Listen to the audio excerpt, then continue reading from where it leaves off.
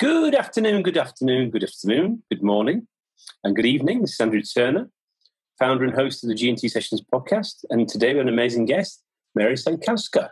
How are you, Mary? Hi, I'm very good. Thank you very much. It's morning here in New York. Oh, but you see, I'm in New York as well. Yeah, your background is definitely. So you see, there is, as I mentioned to some of my other guests, there is actually a G&T Sessions helicopter.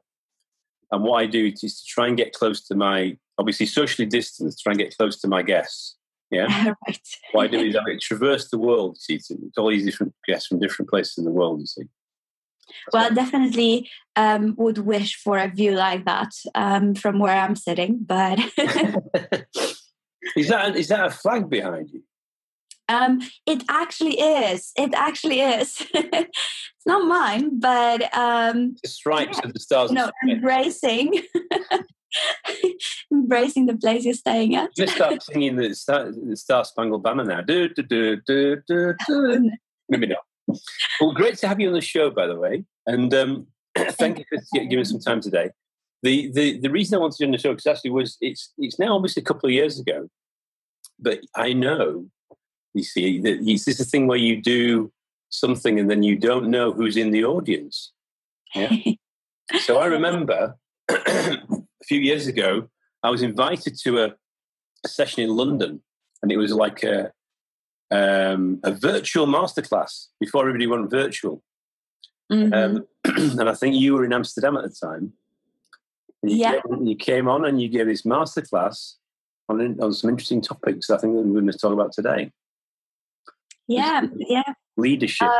That seems like ages ago, but that's indeed what happened. It was one of the few virtual masterclasses, I think, at that time that were happening at all. It was an interesting concept. So obviously that's only a few years ago, but I know you've things have changed a bit since then, or things have your course has changed and evolved and. Et cetera. So I'm sure we're going to find out a bit more about that today. So I suppose my first question is, what gets you up in the morning? Wow, that's already quite a deep question. As for the first one, so maybe sort of just a brief introduction on the side of what I do. So I am running Creative Brain, which is focusing on helping young professionals, entrepreneurs, and graduate students, so basically young talent, to actually define and align with their purpose, and then create a combination or define a combination of skills, mindsets, and approaches that will enable them to progress through their career faster, to develop faster. So my reason to get up in the morning is actually very aligned to that, and it is to be able to bring more equality to access to opportunities.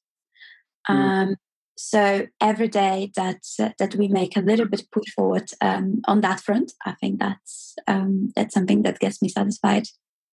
That's interesting. So you've already named one of the hashtags associated with this show already. Talented, right? In G&T, gifted and talented. Yeah, growth and technology. And we believe that once you got a brain, you got to be called a talent. So you just need to become a little bit of a. It's a little bit like becoming a super user of your brain. You always get one. So if we all get one, we just got to make sure how to make it work for us, if possible. So what you're saying is that your observations is that maybe not everybody does that. Not really that not everybody is using a brain, but more of not everybody is making the most out of it. So we really focus on maximizing the potential, making everything that you have at hand work for you. I mean, that's a huge topic. How did you get involved in that then? What's the Because that's obviously, working out. You're not a medical doctor, a brain surgeon, are you? No, I'm not. So I think like where it all started, it's been something that I think has been on my mind and the mind of my co-founder probably for years. But really to get enough courage to act on it, it took us a while. But where it all comes from, I think, as a starting point for the discussion was that, it takes on average about 15 years to get from early positions to experienced professional executive positions. And the time that you're learning, it's really just incidental. Everybody says all of those nice and fancy words, continuous learning, we're future proofing our workforce, this and that, but actually, do we really do that? And our answer was not. We actually don't. We have incidental learning. We sort of award opportunities based on age. We award opportunities based on gender, fancy titles, past prestige companies you've worked for. That can go a long way. So where is the accurate assessment of somebody's potential? And where is that accurate and more equal access to opportunities? And I think that was the starting point for where the direction of Creative Brain is right now.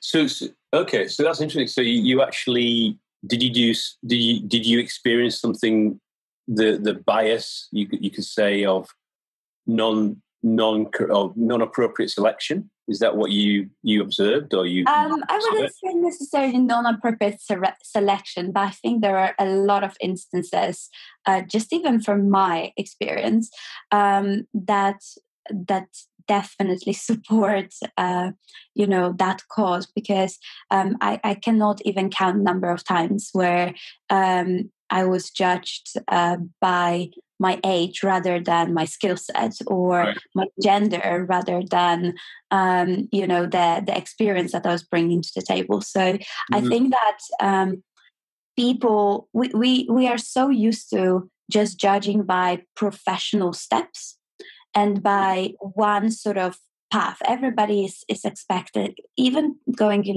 to the extent of like the society is telling you there is one path to success, there's one definition of success, and you should follow. And you go, you go to the uni, you get a job, you climb the ladder. Everybody's trying to do the same thing. Whereas at the same time, we're telling everybody, you're all different. You all have different skill sets, you all have different things, but yet you all try to fit in the same frame. So I feel like there are a couple of factors that are sort of going into that problem, and we just think it's the high time that we change the approach to professional development. Interesting. Yeah, it's you're onto an interesting topic there, because what you're saying is that there's a pattern that you've inherited from, I suppose, your parents. Yeah. This is the path you're supposed to follow, yeah? Handed down from generation, handed down generations. Yeah, it's your parents, it's your school, it's all of the career advisory companies, they all tell you the same thing. And even if you think about that, like if you take any new research on what how great looks like in leadership, or in what success looks like, it will be mostly done based on what the leaders of Fortune 500 companies may be, and I'm sorry to say, but that's a story of kind of white old men, right? That's what make them great. That would serve them over the years. But the truth is that I feel that the society, the environment has changed and progressed so much that definition of success and that formula for it is not relevant anymore. It's interesting because so I'm an alumni of GE, General Electric, which this is back in the 90s, right? When Jack Welch was there, Neutron Jack, and they had this concept called 5 1s. Mm-hmm. So promotability and was it promotability? It was achievements and promotability, and it was a reverse index. Mm-hmm. So basically, is the point where you be in a G meeting, you go, "Are you a 5-1?" And if you're a 5-1, then you're what's called a high pot, mm-hmm. high potential, yeah. And then you would get your kind of 18-month role, and then you get rotated into another business because there's like 10 businesses in GE, Mm-hmm. And you then get selected through the EMS process, employee management system process, to eventually you get put on the kind of on Jack's desk, and then they select people to be pulled out of their role and put into a more senior role. So it was pretty impressive the way they did it. Yeah. But I was just going to say, on the diversity side, they were very, very aware. This is back in the 80s and 90s that they had to embrace diversity. So, actually looking at, female leaders, male leaders, what's the mix? What's the backgrounds of people?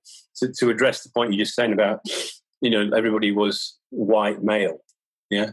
Yeah, but, the selection is one thing. Like, you can select a 50-50 split of females, males, for example, or, any other diversity sort of spectrum you pick. But all of those people, to reach that place, have been told to follow exactly same path, have been told to follow the same rules of development. Right. And that's where we're saying is our mistake.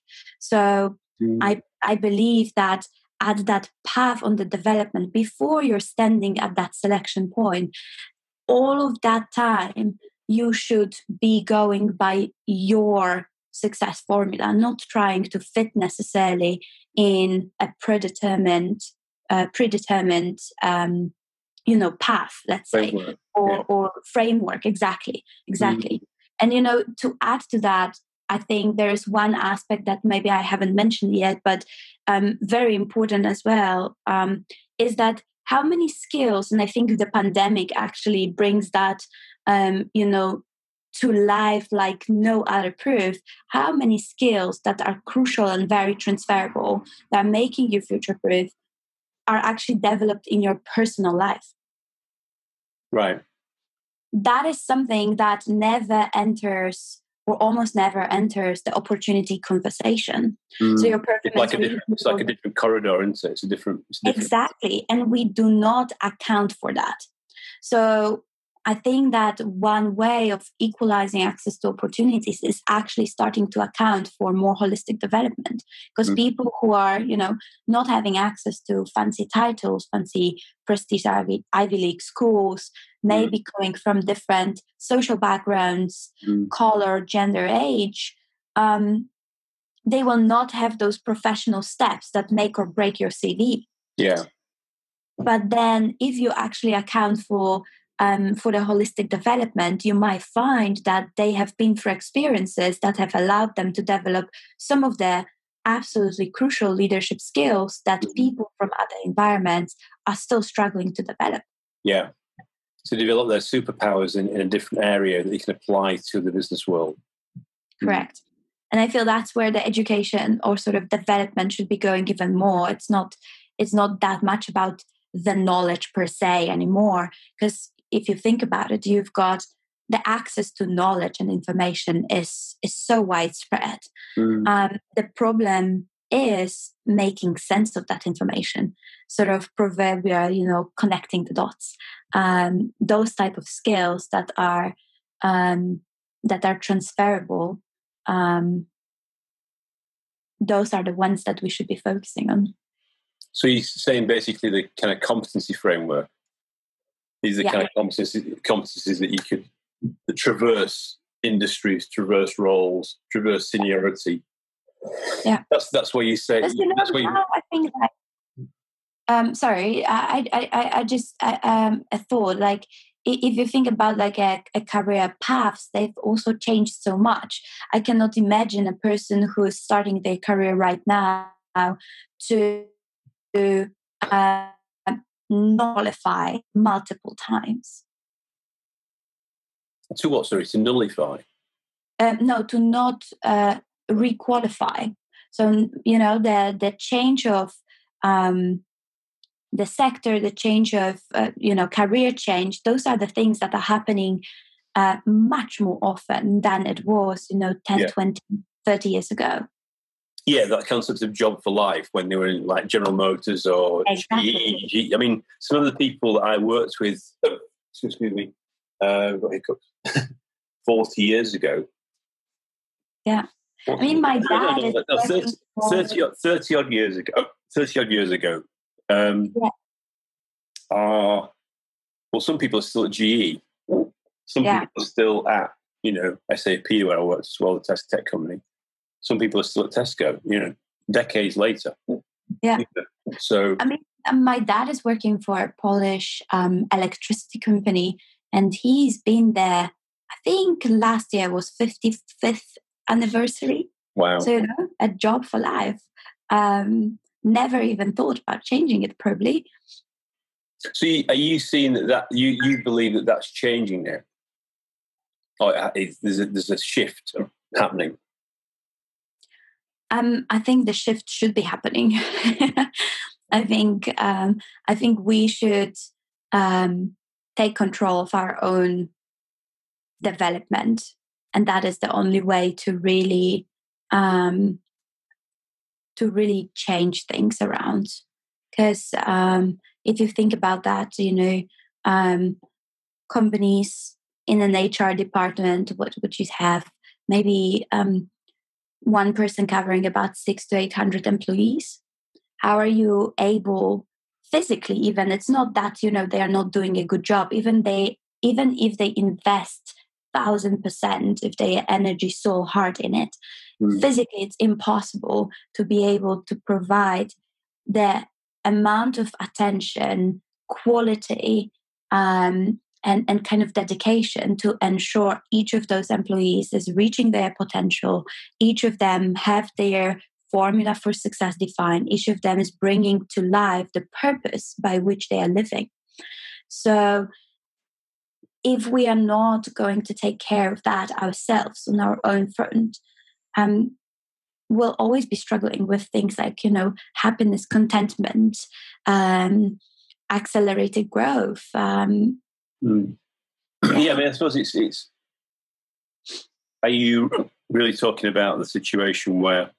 Well, I suppose my observation in large organisations is HR is usually a consultative HR model these days. It's not a line role, yeah. And the line manager is then, I suppose, accountable or responsible for supporting that direct report to help them with their what I would call PDP, personal development plan, And then obviously they would work on, what are the strengths and what we call edges, the things that they need to develop and reinforce and emphasize and amplify. And that's what I used to do as a line manager when I was working in big businesses, working with my team. And then you'd also work out in one particular business, retail business, then we had this thing called a steering wheel, which is basically like the quadrants of a balanced scorecard and all the KPIs. And then you work through with that individual and say, okay, how is my role going to impact those KPIs? So you get that kind of strategic alignment to their role.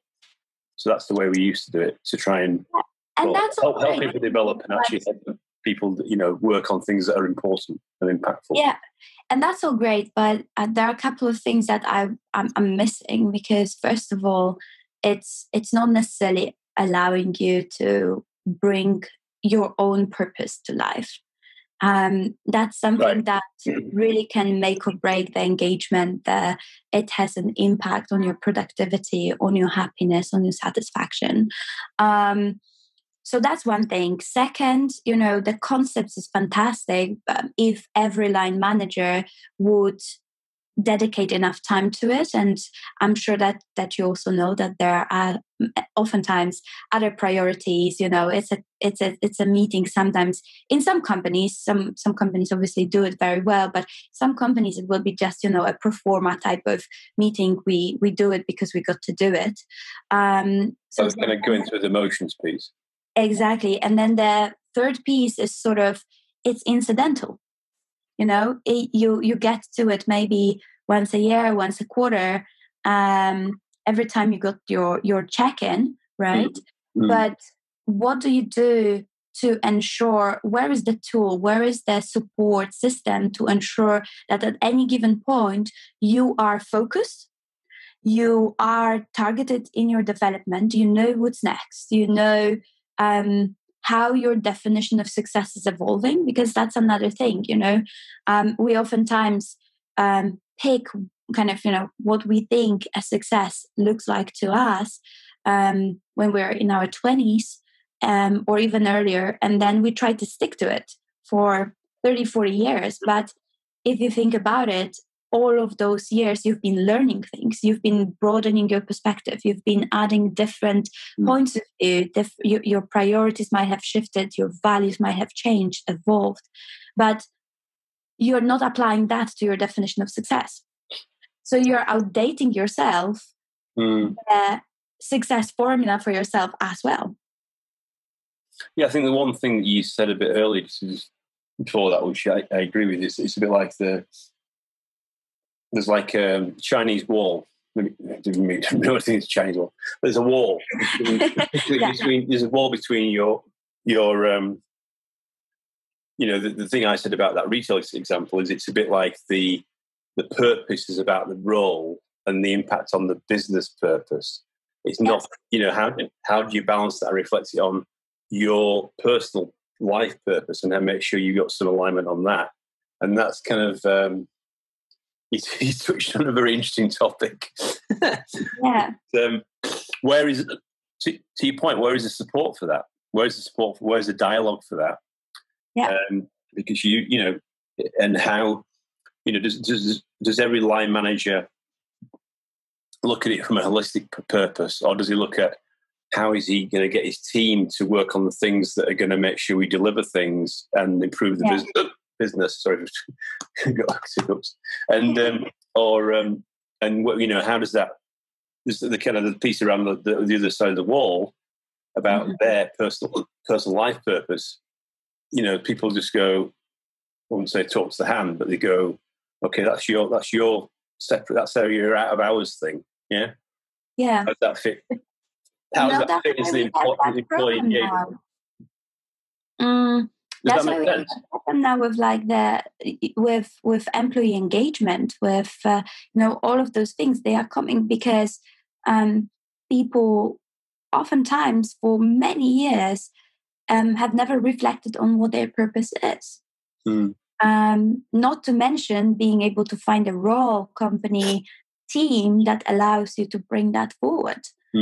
And then again, a lot of the things that we're developing that are crucial for our progression are happening in our in our personal lives.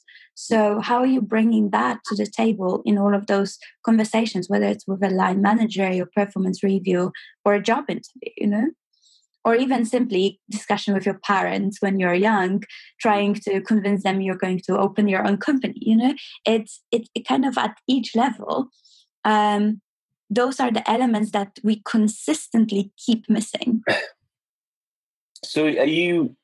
So is this what your mission? Is this what you would describe your mission as? Is it basically both sides of the wall? Yeah, I think what we really strive to do, obviously, apart from our vision of really making that change towards equalizing the access to opportunities, how we are envisioning to do that is to be able to more accurately assess potential. Right.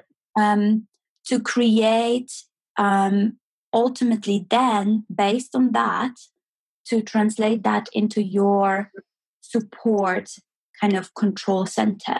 So every individual can have one place where they go, where it's not only, tracking the holistic development, but it's based on that assessment, but it's also allowing you and kind of proactively nudging you to reevaluate what's your definition of success, reconnect to your purpose, make sure that, there is that focus zone, and at any given point, whether you feel stuck or don't know what to do next, you can bring yourself back, you can recenter.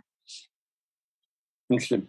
Yeah, so the quick question is what's your personal backstory? What is, you obviously, it looks like you're working in a very interesting space, and you've obviously identified a problem and a gap, of how this has not been addressed properly before. So I presume your mission with Creative Brain, you said, is that right? Yeah, is to address head on this situation. Is that what you're working on now? Yeah, that's what we're working on. Yeah. And what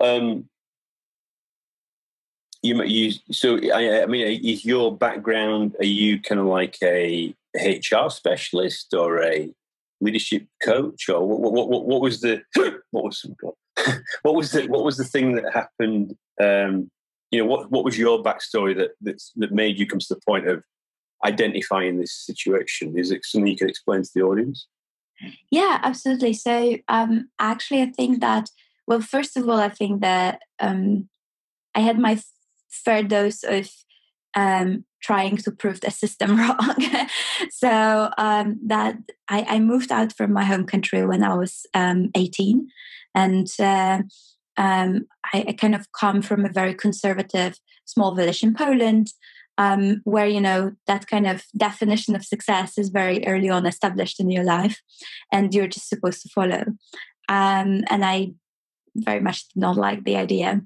So I feel like that was sort of the first step, really. I obviously did not realize it at the time, but I think that has shaped me quite a bit, looking back now. So that would be one thing. Second would be I actually came into coaching very early on. So the first time that I made my sort of first step in the certifications, I was just about 21. So being, in a space of executive coaching at that age, you get a lot of question marks, I guess, of, what is the young person doing there and how can you coach me? And I had the privilege to work with a really, really good mentor, my partner in Singapore.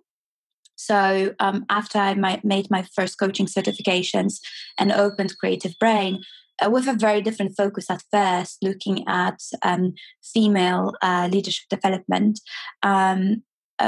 we partner up with the Coaching Academy in Singapore, and there we kind of get access to really top management of international corporations. So working at that age in a setting of executive coaching made me realize that, first of all, as you're becoming a coach and you're going through that journey yourself at such a young age, I think it just made my own professional journey so much more effective, so much more targeted, focused.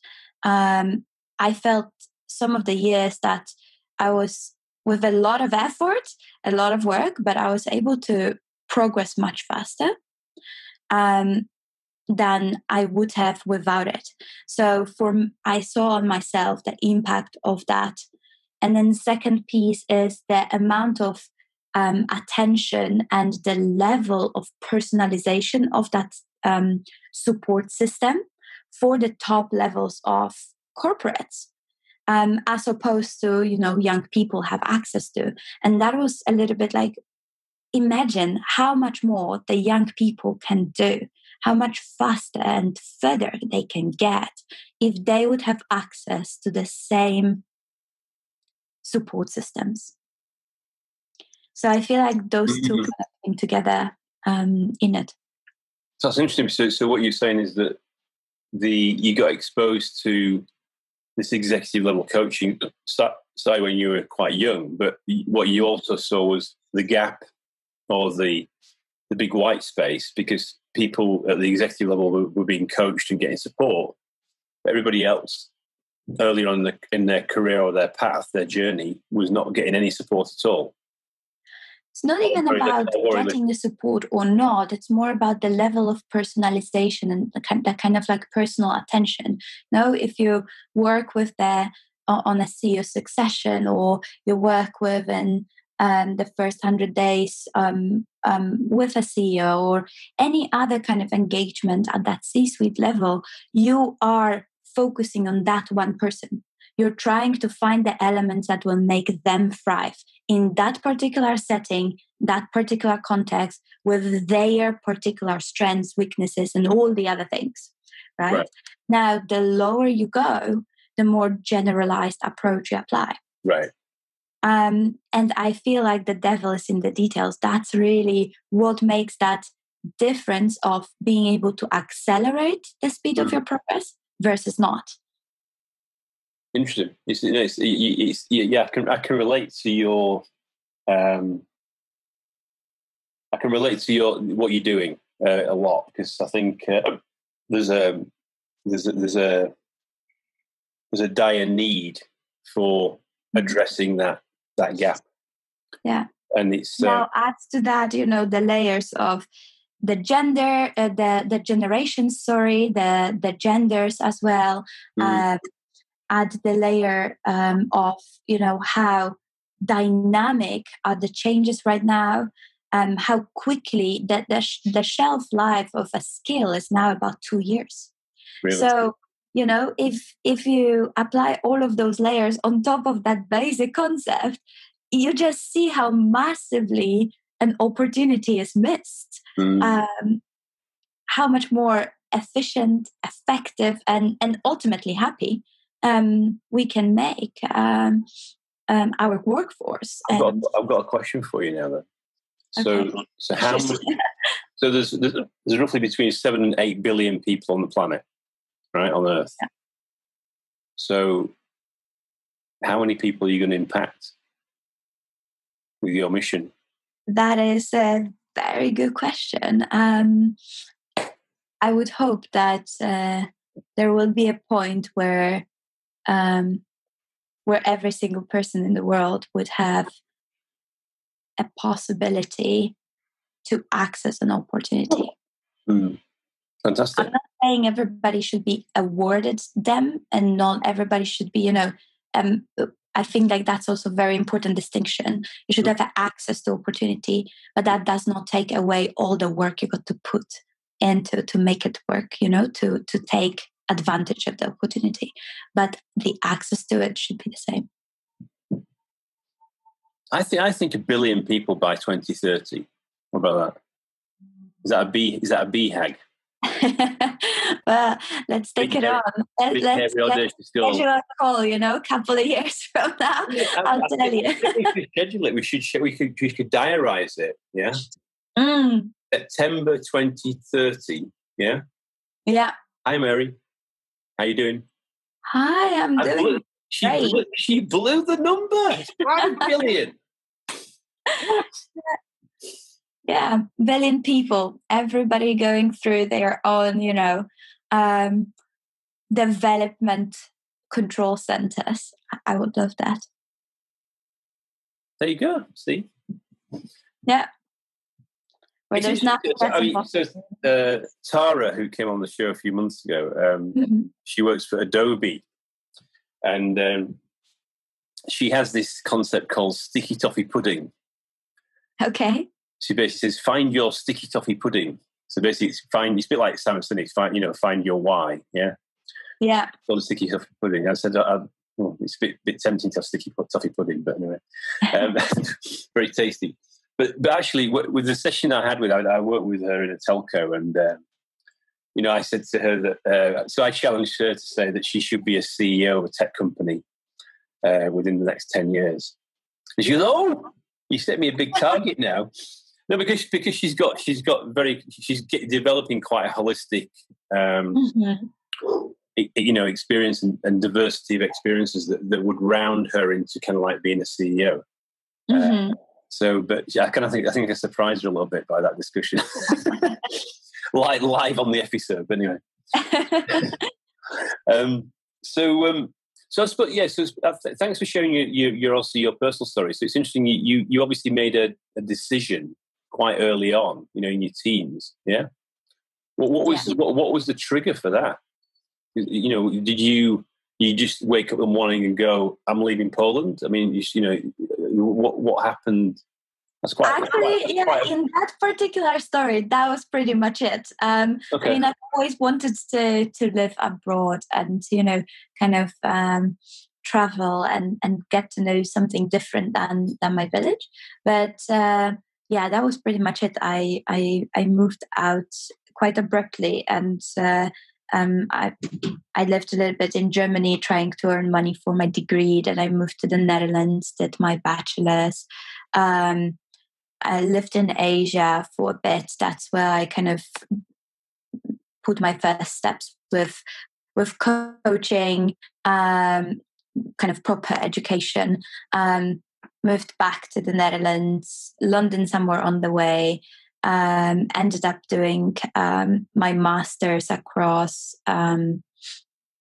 London, Dubai, and Boston. Oh, nice.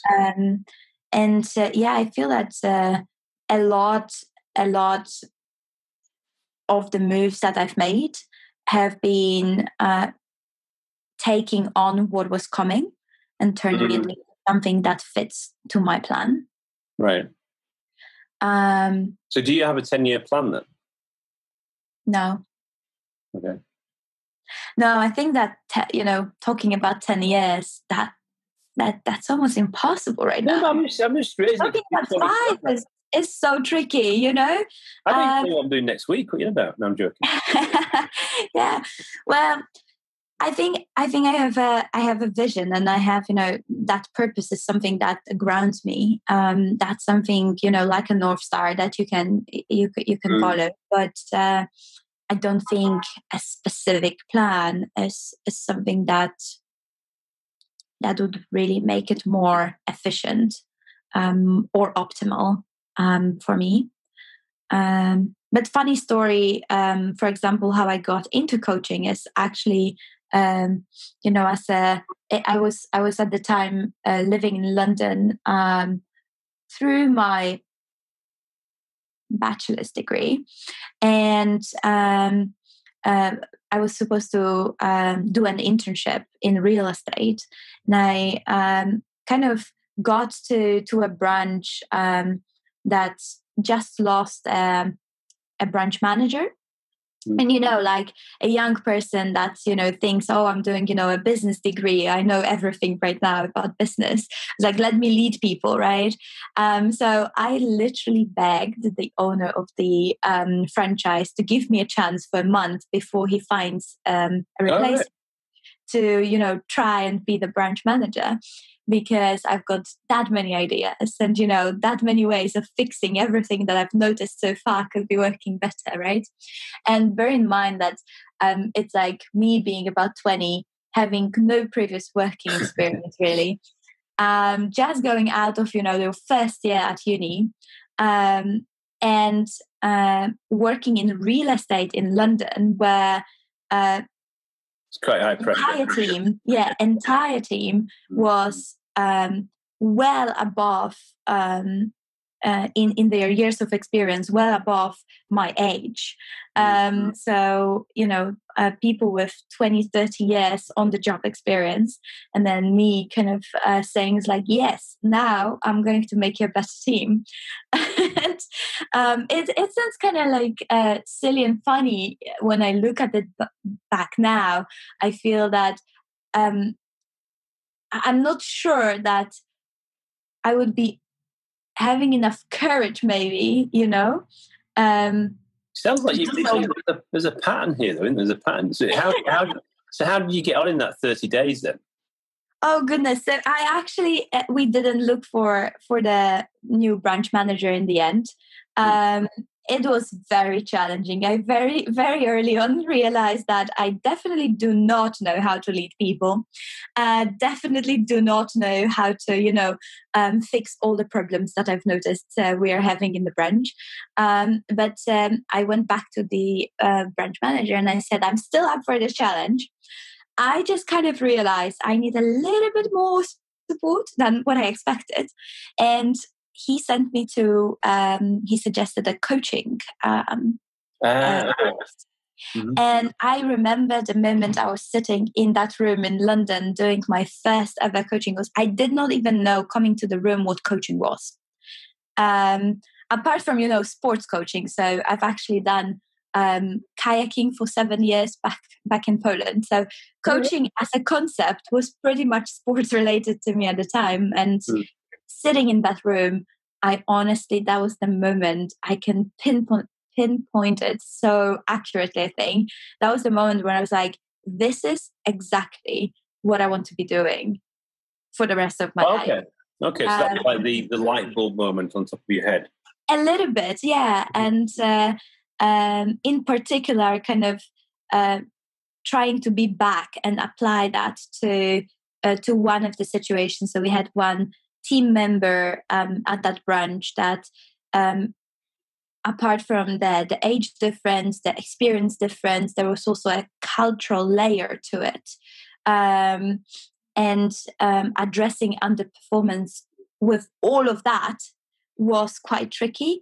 And I really saw coaching working in that moment. And we are actually still friends till now. So he still reaches out sometimes. That's good. That's good. So you can. It's this thing about leadership and this thing called fellowship. Yeah. Yeah. You can be appointed leader, but you've got to actually work out how to, cement and build a team, build the psychological safety, build the emotional bond. It's that kind of build that strong team spirit. And no, that's funny. That's funny the way you bring it, because it from how you describe it right now I completely agree and on the same page. But if you look how we assess leaders, again, we're missing so much. So if you think about that, all of the assessments of the leader are individual centric. When we are saying that actually being a good leader is about facilitating the success of your people. Mm-hmm. So again, mismatch right there. Well, yeah, it's this thing about, I don't know if it's the thing, is it right? The servant leader, there's kind of that concept of, you're there to help, I don't know, to help you can't do it all yourself. I mean, my funniest story, right, is it's a quick story, is literally I was, when I was at Tesco, the retailer, I had a store manager got allocated to my team, and he'd been in the store manager 40 years. And he was a kind of from the East End of London. He was a very down-to-earth kind of guy. Yeah. And he said, Andrew, he said, he swore basically. He said, all about this topic, retail stores and stuff like that. I didn't know about it. He didn't know that. And then he said, but I know nothing about mobile technology and all that kind of stuff and telecoms, right? Mm-hmm. I said, well, but that's how it's going to be. It's going to be a beautiful partnership, isn't it? Because it's going to be symbiotic. We're both going to learn from each other, yeah. And then the bond you build with that, because we were kind of like we'd have each other's perspective, and we'd help each other out. Mm-hmm. But it was a very high entertaining. I used to have fireside chats with him and stuff like that. So, and I was his line manager, but I wouldn't consider him being his line manager, because he was like, it's this thing about this. How do you have this bond and this relationship of just trying to make a difference? I suppose it's fascinating. Yeah. So I suppose in the you touched on some really, really interesting topics here, Mary. I appreciate you sharing that stuff. I suppose one of the things I was going to ask you about was, so I have this concept called peaks and valleys. Yeah. Yeah. So when I speak to people, they go, "Oh yeah, my journey was peak, right?" I go, "Really?" Yeah. Mine was peak, valley, peak, valley, peak. Yeah. Yeah. So, any stories you'd like to share around that, or thoughts? I think that, well, first of all, I cannot imagine a story or a path to success that goes through just peaks. I think the valleys are just so important because ultimately it's something that derails our brain finally to stop and reflect and reevaluate. And I feel like it's so much more difficult to proactively take that action when everything's going well. Mm-hmm. That is also why, if you translate it back to a business concept, a lot of market leaders sometimes, go completely, get completely driven to the ground because they've been always the best. They've never reevaluated, right? So I feel like humans, we just have that bias of like, if everything's going well, why to question it? All right, yeah. Right. I don't want to know about the big over there. Yeah. Whatever's happening, like I'm on my track, like and that's something very natural. It's just one of the biases that we fall into, and that's why I feel that the valleys are kind of like a natural defense mechanism, almost. Like it will actually make you stop, make you think, yes, and reevaluate.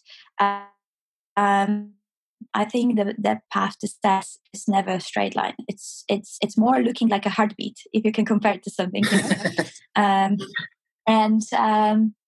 Stories. Well, I think that valleys have.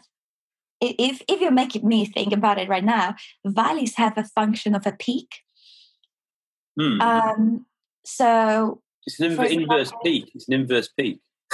Yeah. Well, yeah. There you go.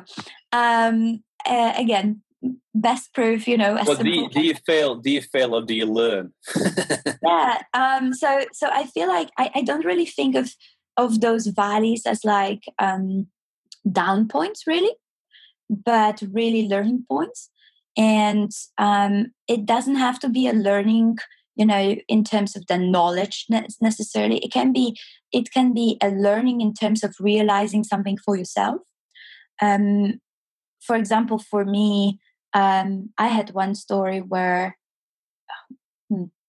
I had one story where one of the first ones that I think installed much of the spirit that I still kind of use as my fuel. When I was in beginning high school, I really wanted to be a lawyer. And my family does not come from those circles. So what I've been told, like continuously, almost every single day, by my parents, that you cannot pick the subjects in your high school that will be leading to that lawyer thing because we don't have connections. We're not from that class. We're not going to, you're not going to make it. You can get a degree. You're not going to cut it through the network to actually make it work. Right. So I got so annoyed at some point, and I'm type of a person, when you tell me you can't do it, I'm like, I'm going to show you I can. So I honestly, I definitely get the vibe about that. I kind of woke up one day and I was like, okay, let me verify that. So I opened my laptop, I wrote a really long email describing my grades, my passion, this and that, and I sent it to every single practice in the next big city. All right. Law practice, asking them, are my parents right to say that I will never make it? And then you got 10 job offers then, I presume. No, but two practices out of all of the emails replied. It was, in all fairness, it was a very long email. So it probably would take people half an hour to kind of go through it. So, no hard feelings, but the two that came back, one of them just, wished me good luck. But the other one actually, I think had such an impact on how I saw what's possible and what's impossible really at that very early age. they actually said, the person that was leading the practice said, like, look, that is not true. Like, if you want to make it, you can make it. It will be really hard, and the plans that you're describing, a hard push, but if you want, come have a conversation. I'll show you around the practice. We can talk a little bit more about what it will take. It will be a hard journey. So it was, nothing like, if you want, you can make it. Yes, yes, yes, right? It was not just a cheerleading kind of thing. It was like, come, we'll walk through all of the things you will have to walk through. And that meant a world and more, honestly. I actually did have that conversation. We had, the person became quite a mentor to me for a period of time. And I think that had such an impact. Great. Yeah. So I think like that's probably one of the pig-ish stories, or like, well, you combine both, and you kind of talked about there was kind of like a mindset thing of potentially shifting you into a valley, when actually, but you kind of ignored the valley. You said, "I'm not going down the valley. I'm on the peak." So that's good. That's a good story. Yeah. I think just speaking to you as well, it also shows that because of the time that happened, obviously in your life, it's obviously started to shape your, what I would say, nothing's impossible kind of mindset. Yeah. I actually have a mantra of like, don't play if it comes from, I think it comes from around the same time. I can't really recognize anymore how I came about that sentence, but it's stuck in my head. It's sort of like, if it depends on you, there's no way it cannot happen. Which is, have you heard the story that John Maxwell, John C. Maxwell, the famous leadership quote? Yeah. So in a number of his books, or one of his books in particular, it says what you should do is every morning and every night you should just say, like the Nike thing, just do it. Yeah. Say it 50 times in the morning, 50 times at night. It's like, no procrastination, just do it. Take action. So that's good. So thanks for sharing that. So in terms of I suppose, we're on the G&T Sessions podcast, right? So we talked a lot about growth. We talked about your journey. We talked about your personal journey, your business journey so far. To 1 billion, or is it 5 billion people being impacted? Yeah. The T side of it, in this way, tech, right? So what is your, would you consider, do you use tech? Have you got an appreciation of tech? Are you kind of quite conversant in it, or are you just kind of use it for what you're doing in your life? What's the kind of relationship? Yes, definitely appreciation for it, and definitely seeing it as something that can be a vehicle for us to, make those changes much faster. So we are at the moment building a digital solution that will incorporate all of the aspects I've been talking about. Okay. So that holistic measurement of potential, creating your learning ID that will evolve together with you and be sort of a statement to that potential at any given point in time. Worldwide benchmark kind of thing, worldwide standard. We want to benchmark, we want everybody to start benchmarking themselves against themselves. We want the purpose to be embedded at the core of what your structure and path looks like. We want you to be able to have a place that will give you that personalized attention and help you figure out the right combination of skills, mindsets, approaches that make you thrive. You personally, taking into consideration your definition of success, your assessment of a holistic kind of assessment of potential, your context, and your purpose. And make sure that you have that support system at any given point to recenter yourself and move forward faster. More. So it becomes your PP, as I would call it, your potential passport. Yeah. It's funny that you call it this way, because actually our community, which we are just launching beginning of October. Oh, so it's an exciting time for us. Yeah, it really is. We have just kind of finished off with a social campaign called Wake Up Call, where we encouraged everybody to really kind of take a hard look in the mirror and be like, are you in charge in your own development? Do you really feel in control? What is your purpose? Have you thought about that? Is that something you're bringing into life? So we've just finished that, and we're really looking at that community. We actually call it Flight. Oh, really? All right. So I feel like, that was a... You can't. You see, if you call it a passport, yeah. Then at least that's not really dynamic, though. So what? That's not really dynamic, though, right? No, but you see, with what's going on at the moment, then where do you fly to? Yeah, you can go by car, you can walk, you can go by kayak. Yes, that is very true. But we're talking about accelerating your potential. We need a fast means of transportation.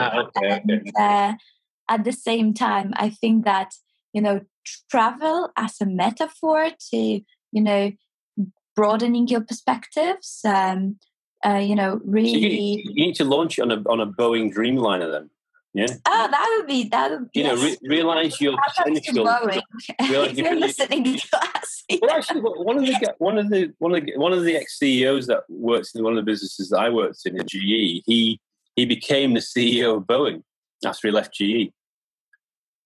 So he's not there anymore, Jim McNerney, but he's a fantastic guy. Well, you see, that's what they say. We're always like 2 connections away from anybody in the world, right? So I guess I just found my path. Yeah, so you could do an inaugural flight. So you get all your people an inaugural flight, a Dreamliner. But I'm getting creative there. That's interesting. No. Oh, well, so we're on the verge of this coming to everybody. Is that right? Yeah, we really are. We really are. Like, it's like weeks before the launch. Good grief! I'm honoured. Yeah. So we're preparing a really big conference, virtual conference in January, where it will all come to life. Right. And for now, we are basically through our community, building the community piece. We want to give people access to really guide us in those final stages of development, of the concept of testing things, of making sure that it works for you. Because that's the thing. It cannot be a next thing where you've got to input information or the next management system. No. Like I know also from myself, I'm really busy. I want things to work for me. So if it's just like a next thing to, that I have to take care of, it's just another burden. That's not it's something that, got to live together with you, like be there for you. So we're really taking that piece seriously. And it's all happening as we speak. So with a fantastic team, truly global, that is bringing it to life. Wow. Well, I mean, at the end of this episode, obviously you can tell people a bit more about how to find out a bit more about that. Sure. But I mean, in the tech, so it sounds like you actually are building your own tech platform, or a tech platform to allow people to get access to this type of thinking. Correct. Yeah, and what you created. Yeah, it's fantastic. Correct. It will be able to help you get that holistic assessment, find out that purpose, ensure that your success formula is working for you and it's personalized at the level it would have been if you are one of the top CEOs of, Fortune 500 companies. Wow. And kind of grow and evolve with you. So we're looking into deep learning models at the moment. Oh, really? Okay. Where we are kind of seeing the real opportunity to make it something outstanding. And I think, that's why I said I see technology as a vehicle that can get us faster and further in what we want to achieve. Wow. Tech entrepreneur. Yeah, brilliant. So I suppose this leads into one of my final things I was going to ask you about was about, given your journey so far, which has been, it's been great for me to go through that with you today. It's been a fantastic explanation of what you've been through. And, if anybody's listening to this episode from, out there in the world, what would be some pearls of wisdom, so that you've learned over your time on this earth that you would, if you were talking about to your younger self, these are kind of the top things you should consider as thinking about and sharing.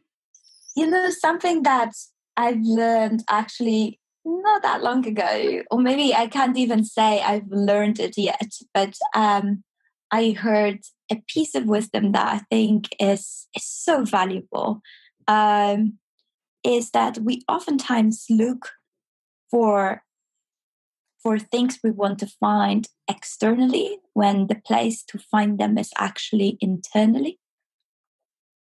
Right. And I'm not referring to a setting of a company, but more of your personal growth. Looking for things like happiness and contentment, looking for things like satisfaction and purpose.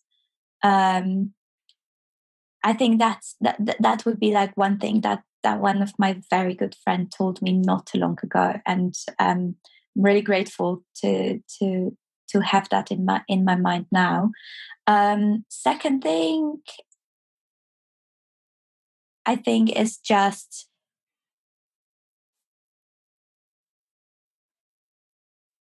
how to word it. Allow the room for your definition of success to evolve as well, to change. Allow the room for yourself to change.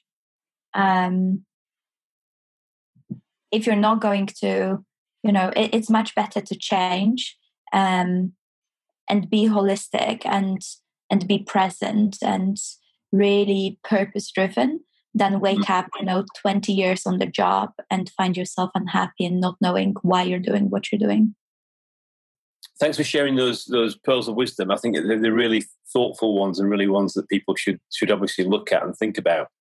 I suppose, to finish off the episode today, I mean, one of the things I wanted to, given the kind of the thing we traversed in our flight or our passport, our global tour, is, because of the topics you're working on, I think are incredibly useful for lots of people, young and old, and even, wherever they are on their journey.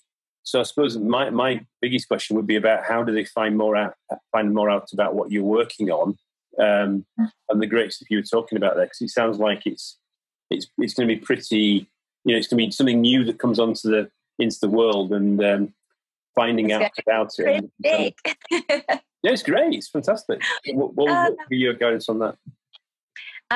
So you can absolutely find us on social media. So for Instagram, my_creative_brain, that would be the handle. And then I would definitely encourage you to follow us on LinkedIn, because that's ultimately where our community will be sitting beginning October. And we are, as we speak, preparing for launching a self-awareness challenge, 14-day trip to self-awareness town, if you will, starting next Monday, 21st September. We'll be continuing that onto October with a personal development challenge. So you'll find all of the toolkits and other things. We've got games and interactive stuff it doesn't have to be boring. It doesn't have to be in the format of a coaching session to really gain results. So for that, go on to LinkedIn. You can find me by my name, and you can find Creative Brain under Creative Brain. So what's the website then? What is? Have you got a website as well, or? That's mycreativebrain.eu. But honestly, majority of things and all the good stuff, that's what you'll find on LinkedIn and Instagram. Okay, fantastic. Well, that's great. I really appreciate your time today. It was a fantastic episode, and I do really cherish the time to speak with you. I think you've got some really good stuff coming down. It's really exciting, isn't it? Thank you for having me. It is absolutely exciting. To the extent where I can't sleep anymore. Just waiting for it to get live. Yeah. Well, I wish you all the best with the launch, and obviously, we'll be posting this episode out on the internet. Putting this on YouTube, putting this on all the audio platforms, so people can listen to it, and obviously people can pick up your stuff and follow it from there. So fantastic. Let me know, and then we can also share it. Yeah, of course. Yeah, of course. Yeah. So thank you for the time today. That was Mary's iPhone. No, sorry, Mary Senkowska from My Creative Brain. Yeah. And thank you so much for the time. Appreciate it. Thank you for having me. It's a pleasure.